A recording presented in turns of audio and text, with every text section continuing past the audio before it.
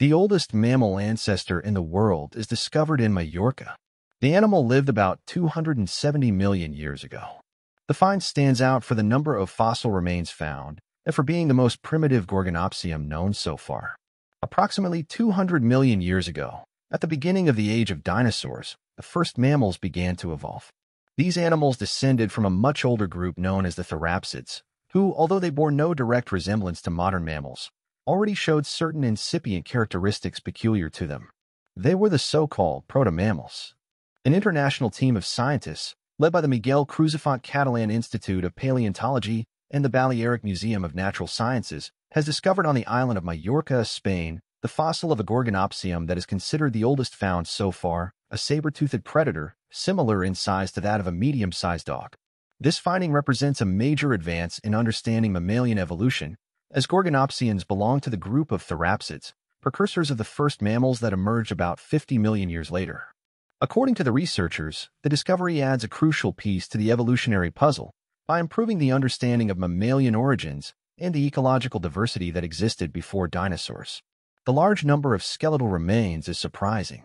We have found from fragments of skull, vertebrae, ribs, to a very well-preserved femur. The new fossil, found at the Banyuls site, Serra de Tramuntana, Mallorca, is between 270 and 280 million years old, surpassing other known gorgonopsian remains, which dated to about 265 million years ago.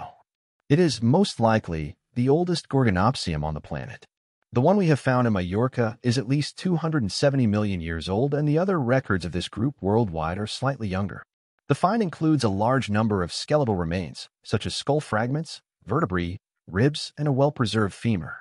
According to the researchers, the animal was a medium-sized predator, similar in dimensions to a husky dog, but without ears or fur. It stands out for the presence of saber-toothed, long and sharp, which suggests that it was a large predator in its ecosystem. It is also the oldest known animal with canines of this type. Saber-tooth confirms its diet. We know that it is a carnivorous animal, a characteristic shared by gorgonopsians around the world.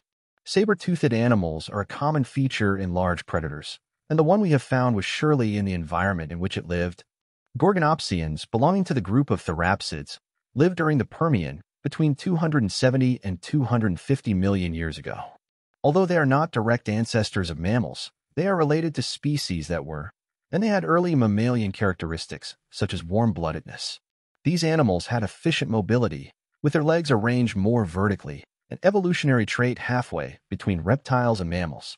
This detail suggests a type of movement more adapted to running and hunting, unlike contemporary reptiles.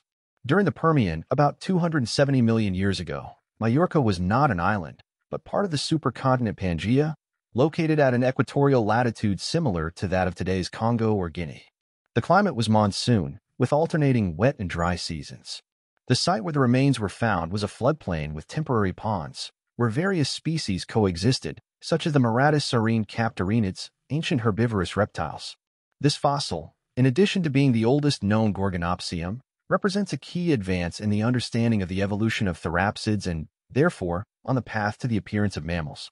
There was an era of ancient mammalian relatives that looked very different than they do today, and that performed many different ecological functions. This finding highlights the exceptional nature of the fossil record of the Balearic Islands, a territory that, despite its small size, is the scene of unique paleontological discoveries that contribute to understanding the history of life on Earth.